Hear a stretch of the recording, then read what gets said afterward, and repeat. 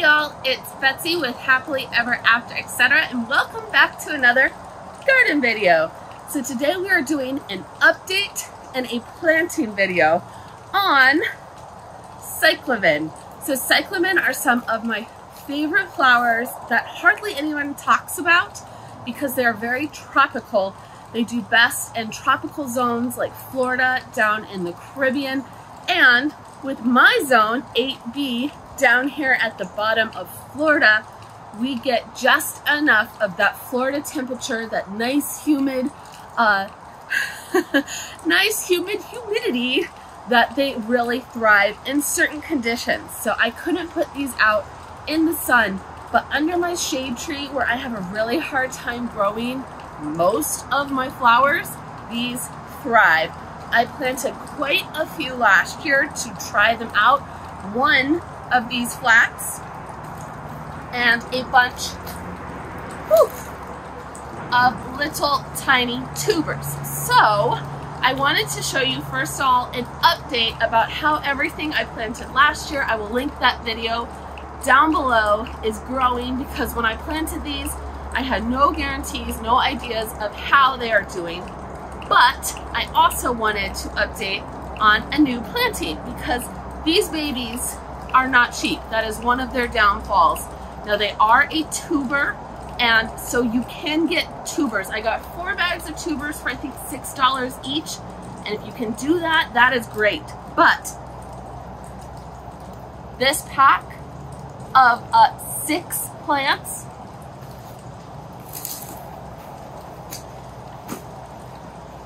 y'all, messed up my back, so I'm trying, but I am in pain and I keep trying to find a position that's not screaming at me. This one's working.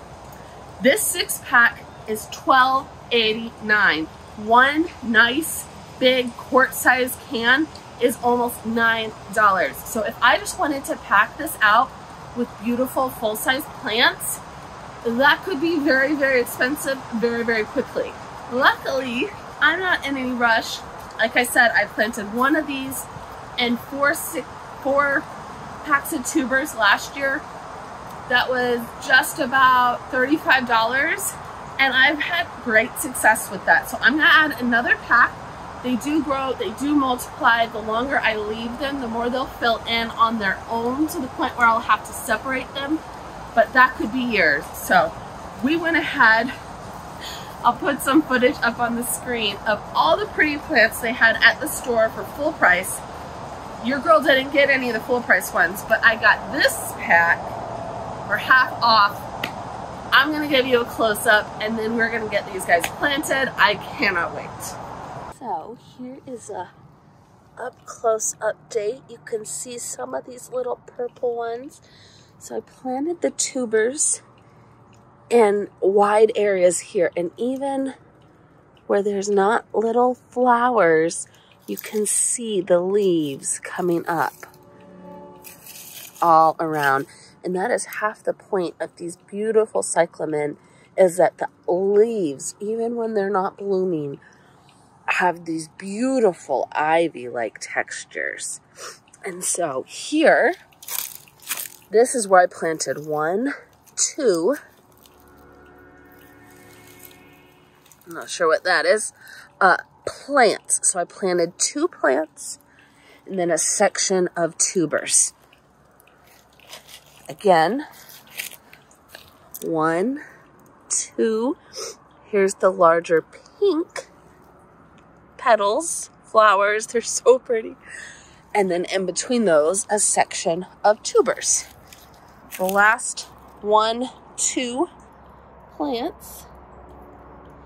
And then on either side, a section of tubers all the way down to here.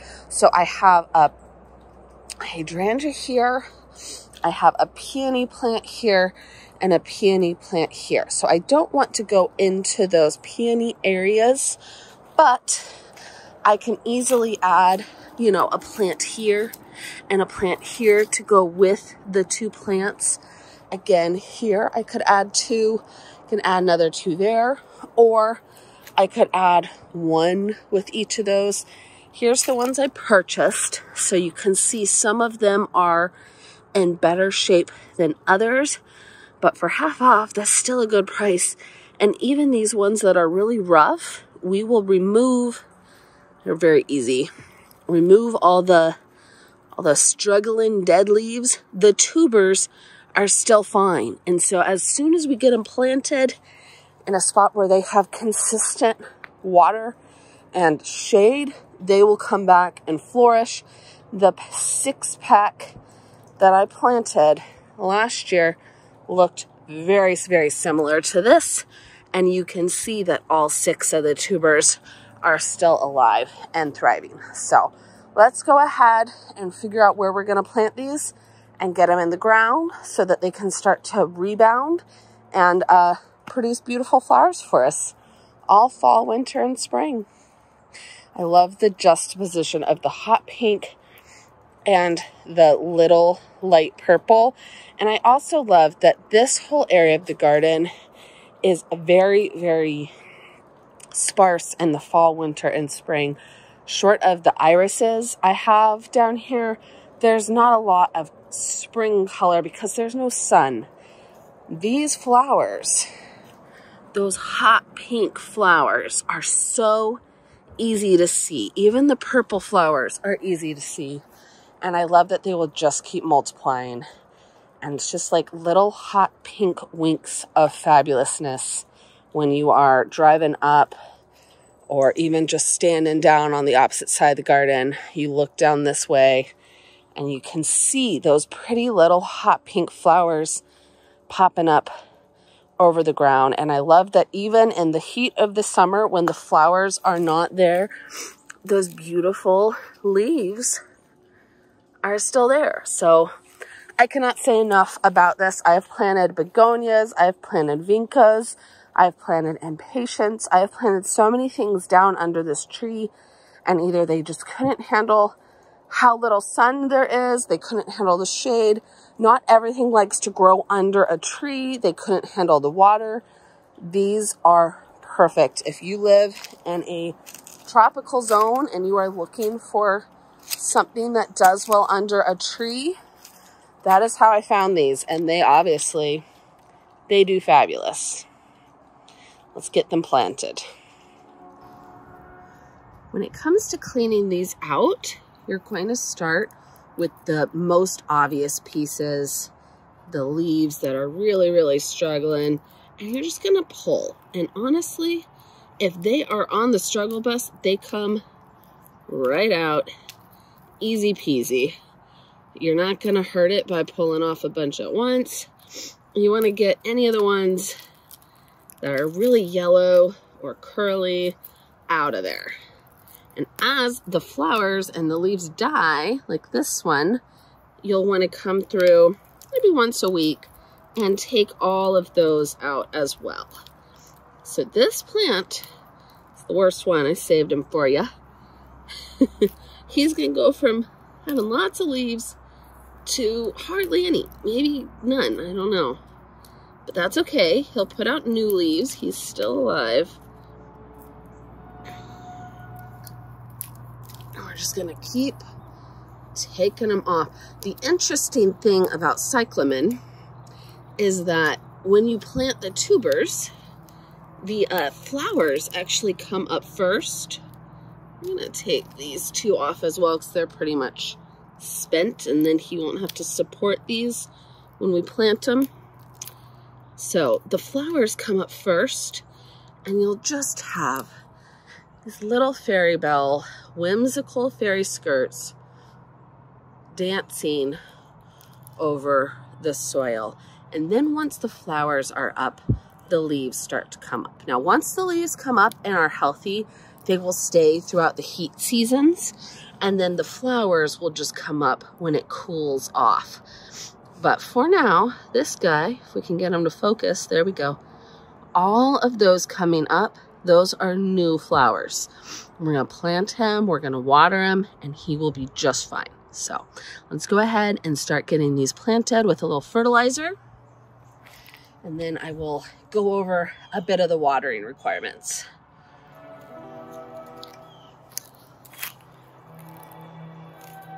I'm gonna plant one right in front of the two bigger plants all the way around.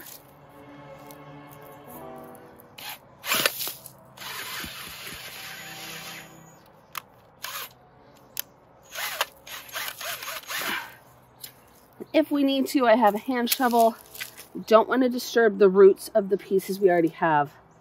Darn squirrels, always burying nuts.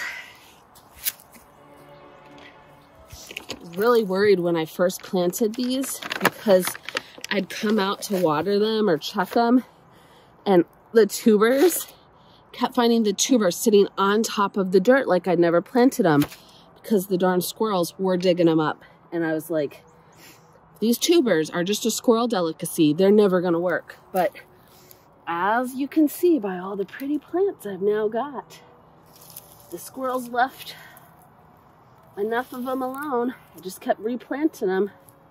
They're doing just fine. Now I could take almost all these leaves off. I may, depending on how they rebound. I'm gonna give them a couple days and see. These healthy leaves, that's what you want to see.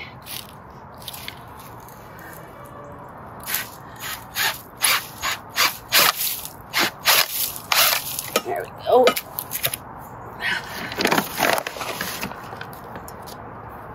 These are pretty shallowly planted, as you can see the tubers like almost on top of the soil.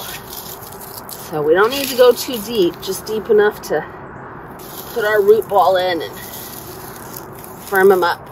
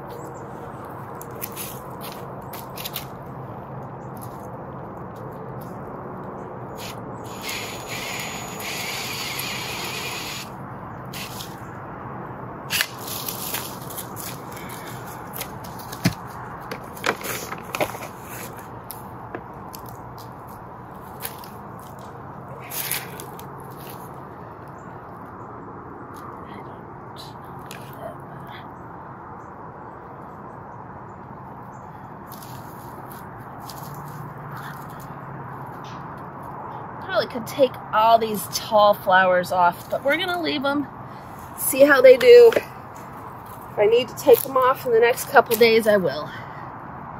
Here's our little baby guy.